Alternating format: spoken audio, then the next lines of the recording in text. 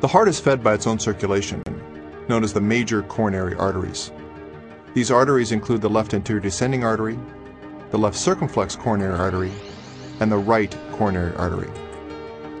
The bloodstream contains red blood cells, which deliver oxygen to the heart muscle, known as the myocardium.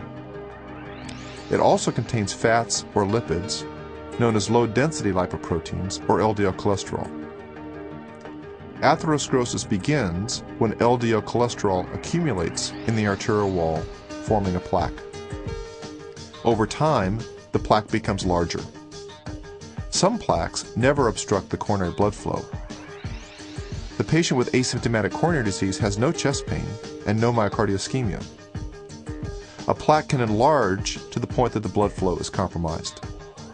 The patient may have chest pain, but only with exertion.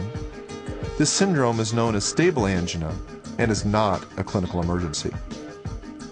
Such a patient is still at risk for an acute life-threatening event because a plaque can suddenly rupture, causing clotting of the artery, known as coronary thrombosis.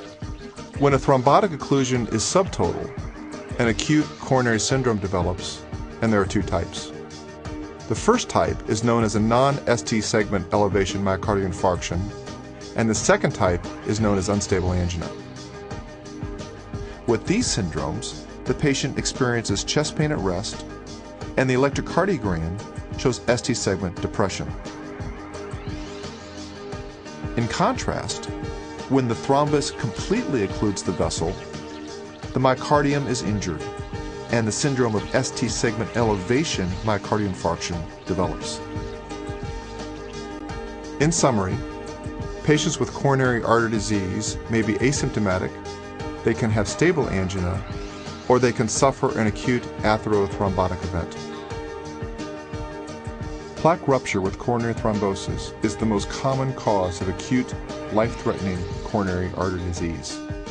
Emergency therapy by thrombolysis, angioplasty, or thrombectomy restores blood flow by targeting the thrombus, either dissolving it, displacing it, or removing it as quickly as possible. Rapid restoration of blood flow relieves symptoms and minimizes myocardial damage.